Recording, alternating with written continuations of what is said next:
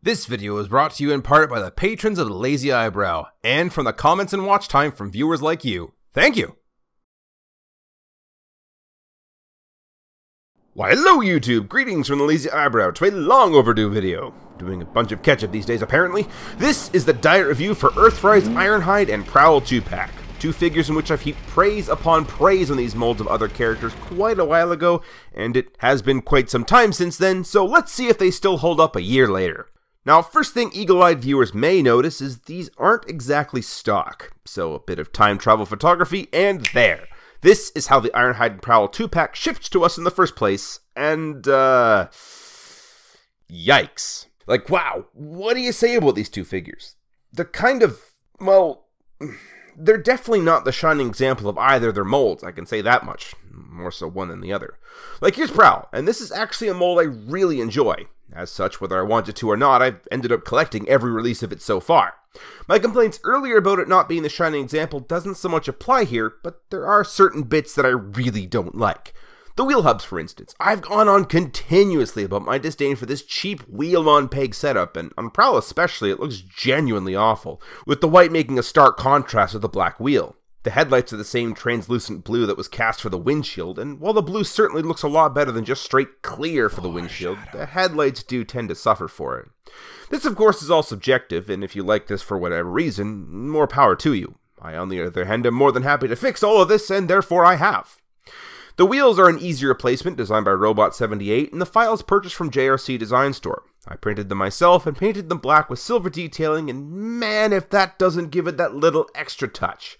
The headlights are my own design though, and they give that little extra retro design flair. As for the rest of the car though, I find it rather plain. You get a Tampa-graphed Autobot symbol on the hood, and the word police on the doors, and thankfully you also get painted taillights, which I'll admit I'm pretty happy they went at least this far. On the last version of Prowl, you had to paint it yourself if you wanted any semblance of a taillight. But that's basically it, and the only reason I can possibly fathom for this is tune accuracy, or maybe budgetary reasons or something, I'm not entirely sure. I get some people aren't all up on the realism look and prefer the clean toon aesthetic, but I personally kinda miss all the bits and bobs the G1 stickers gave them, with the highway patrol, or the badging, or what have you. Oh well, that's what Toy Hacks is for. Anyway, nitpicking aside, it's still a great representation of Prowl, like a proper Earth update to the Siege one that came out 2 years ago. Color placement is on point and makes more sense on the Earth placement than the Cybertronian one. A fun little detail they put into the car is the windshield wiper orientation denotes a right-hand drive configuration, which complements the Japanese police car livery. So yeah, Prowl still holds up. I still love this mold. It looks great with the other Datsuns, especially Barricade, and even just some minor tweaks can really make this vehicle shine. So then, Ironhide. Ironhide is awful. I recall when I first got Ratchet that my thoughts were more or less, alright, it's a solid attempt to make it what it is, and probably budget restrictions left the feet unfinished, and what we got was pretty good all things considered. I gotta say, thank goodness I got Ratchet in hand first, because if I was handed Ironhide first, I may have very well not even bothered trying to fix the feet, because this is just terrible. Like, okay, sure, he's the Nissan C120 more or less, and that's great. But this is just about as bad in terms of jank panel lines as that nonsense that came out nearly a decade ago. Parts are going everywhere, nothing's lining up, little of it is actually sitting flush with itself, and to top it all off, we have 3 different colors of red going on here.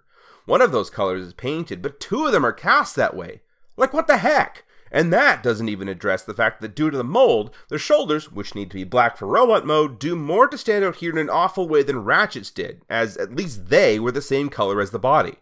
And then, yeah, to beat a dead horse on this, the wheels are still the alien wheels. And more importantly, the feet are just left as the Siege bits. It's the worst example of a vehicle tail I've ever seen. What makes this even worse is that it appears that there's evidence that redesigned feet were on the table in the first place, as the top of the back window has been molded into the roof, and for Ironhide it's even painted. Speaking of windows, in general, those are molded in non-pigmented clear plastic, which I think just adds to the ugly factor. I genuinely hope that one day we get to a point where they stop using this material. And this figure is probably the best example as to why you should stop doing that. I mean, you get your side windows, which are cast in red, and credit where credit is due, that's fairly accurate to the C120. Then it hits a part cast in clear where the color shift is so jarring it makes your head spin. The cast port to help with the window placement and shield mode sticks out like a sore thumb, and aside from that, all you see through this clear is non-vehicular robot junk. Which brings us up to the windshield and front windows, in which, again, all you see is robot junk, and all of that aside, the fact there's clear at all has amplified the fragility of this hinge here, and many are reporting cracking on this joint specifically. Man, that was a lot of negativity, I'm not gonna lie there. Long story short, this attempted Ironhide kinda blows. It's obvious an attempt was made and that real effort has been applied to make it what it is, and I do still genuinely question if budget constraints were at play here, but man, if Ironhide doesn't fare way worse in this forced Earth mode than Ratchet does. Anyway, that red bothered me enough that I tried to fix it, and this is the result. I tore down the figure and base coated it in candy apple red. Then I printed out water slides and covered up all the windows with a tinted gradient that I'm not ashamed to admit is totally Toy Hacks inspired, as well as striping and other details. And then I replaced the wheels and feet with Earth mode replacements I designed. My windshield broke because of the terrible clear plastic design, so I had to completely reverse engineer a new one, and while I was at it, I mirrored the piece to be right-hand drive, because, I'll admit, small nitpick, it is something that bugs me about the original design. The wipers are for a left-hand drive vehicle, but the passenger bar door is for a right-hand drive vehicle. It doesn't matter in the grand scheme of things, but it's something I noticed and therefore fixed. And finally, I redesigned the piece that attached to the windshield to the main body so that it goes from an unfinished round piece in a contrasting color to a functional piece that actually looks like it's part of the design in the first place. The piece works with existing hardware if you're comfortable popping pins, so feel free to download that if you're interested. Anyway, that's all I did. It's not perfect, as my clear coat decided to crackle in certain places and I can't for the life of me figure out why, and it doesn't save the vehicle from being a cobbled together mess, but at least it's a consistently cobbled together mess. And to add to that, the windows of which further my point that translucent plastic needs to go. This looks significantly better than this. Like, why waste paint trying to match cast plastic when there's a high likelihood you're not going to do it in the first place, when you can spend that paint budget on cool looking windows with parts that will last a lot longer? Whether those windows be a gradient like my Ironhide or a solid metallic blue like my Ratchet. Anyway, at the end of the day, modifications or not, I can't stress enough how much Ironhide has sort of ruined any goodwill I had towards the Earth redesign. I used to be semi-optimistic that a little TLC could save an otherwise incomplete mold when I just had Ratchet, but like, this thing just sucks. Take something as simple as accessories. Back in Siege, Ironhide got a rocket launcher that doubled as a hammer. No clue if that was a reference or anything, but it was really cool regardless. Ratchet got a bunch of medical supplies and the G1 rocket launcher. Also really cool and fun to mess about with.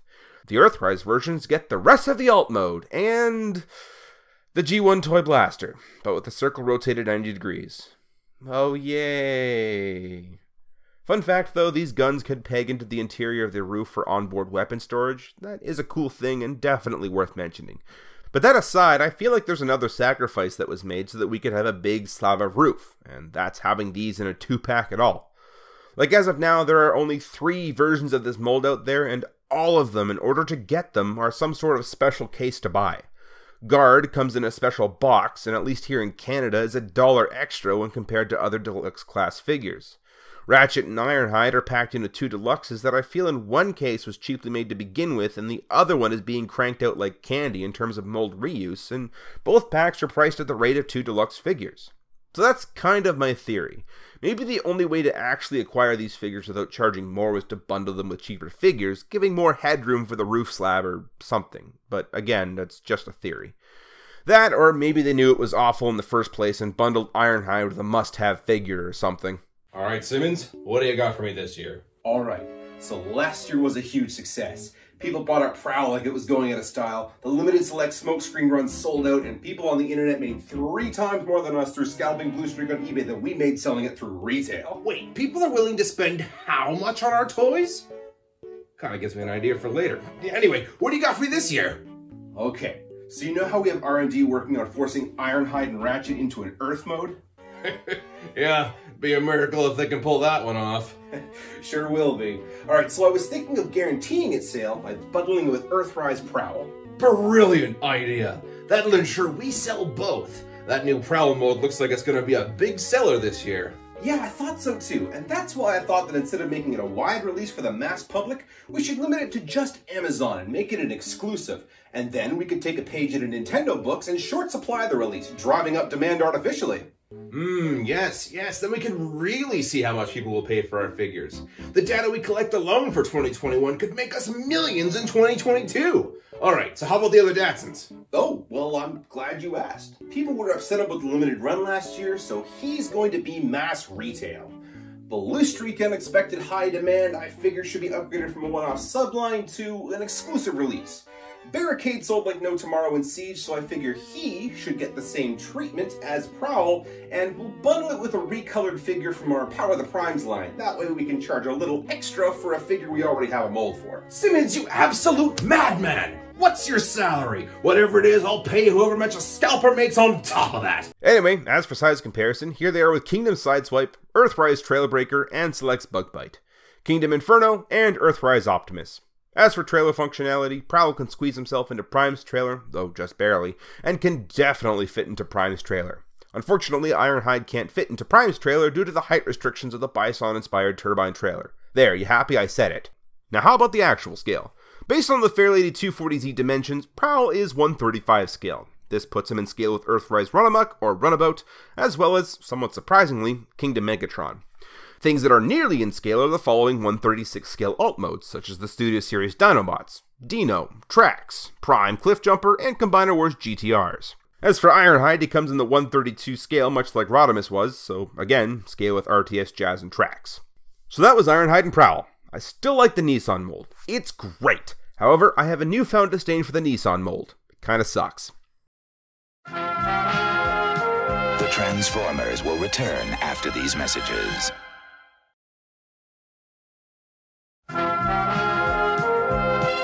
We now return to the Transformers. To transform the Datsun mold, start by opening up the doors. Fold up the arms and pull them apart. Rotate down the feet. Rock the windshield and whole front of the car forward to give clearance for the legs, and then extend them. Separate the legs. Flip the heel down and rotate around this panel.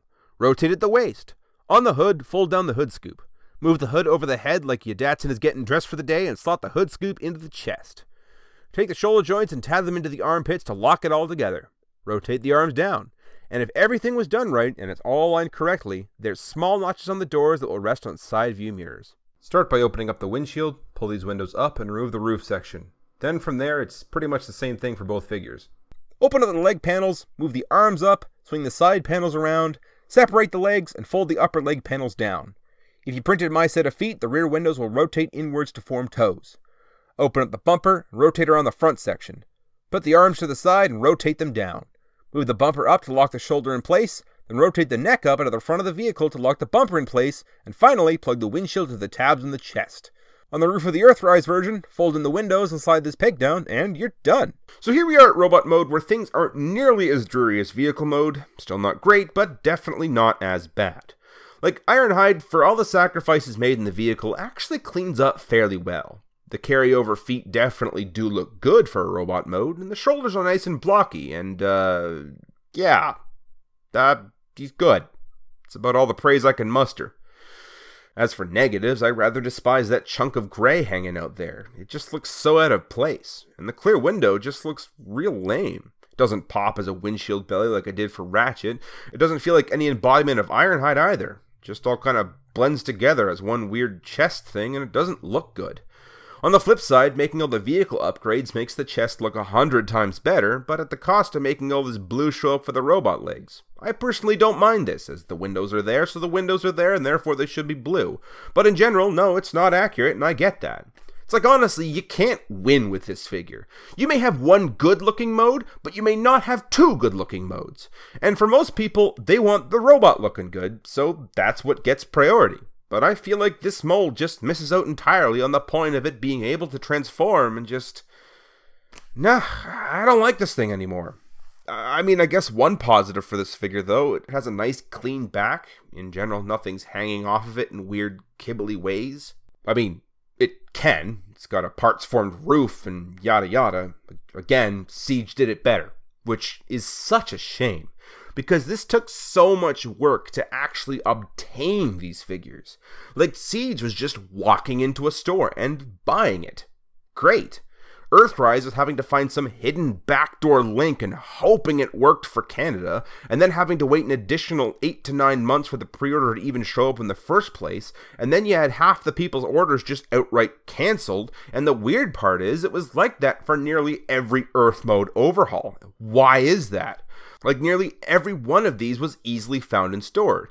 You just walked in, you found it in stock, you handed over money, and you got a figure, with the exception of maybe Blue Streak.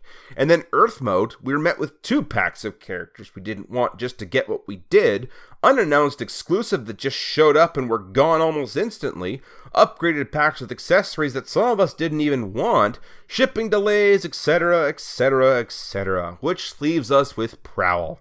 Prowl has the benefit of being one of the best deluxe modes in all of Earthrise. He looks fantastic in both modes, and is a lot of people's favorite character.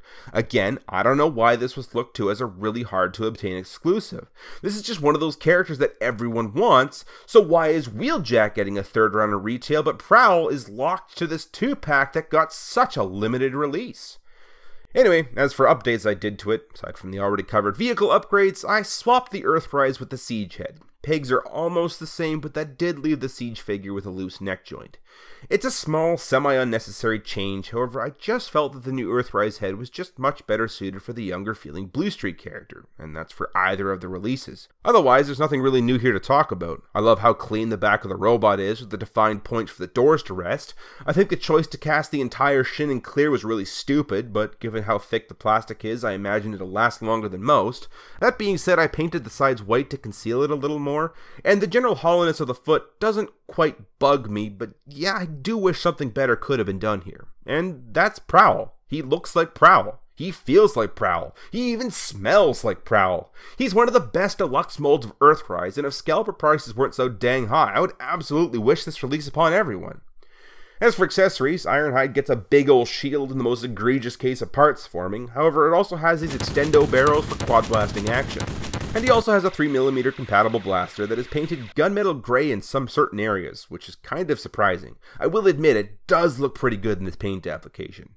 Prowl, along with a light bar, comes with his rifle, and that's kind of it. For cartoon accuracy's sake, this is fine. However, if you're the toy reference purist, you can either reuse the Siege ones, or preferably you can probably just snag a set off Silverstreak. He's pretty cool that way. Articulation features a rotating head and a ball joint with a wide range of movement in the tilt department as well. Even the smokescreen head mold has a good range, as well as the Siege swapped head. Again, you compare that to Siege and it's just no contest. Arm joints that go out, elbows bend more than 90 degrees without looking weird at the elbow, rotated the bicep, rotated the hand, and rotated the shoulder. Waist rotation, legs go all the way out, and a little bit back and ridiculously far forward. Like that is a kick if I ever saw one. Thighs rotate and the knees bend like no tomorrow. Feet have an insane range in forward and backward movement as well as an ankle tilt. Like it's absolutely nuts how far this deluxe figure can move. It's crazy! Articulation features a ball jointed head that's mainly for rotation and some side to side movement. Up and down is negligible. Shoulder rotation and outward movement with full bicep swivel and 90-degree bend, and a wrist swivel, waist swivel, full hip movement, forward, backward, and out, with swivel and knee bend at 90 degrees.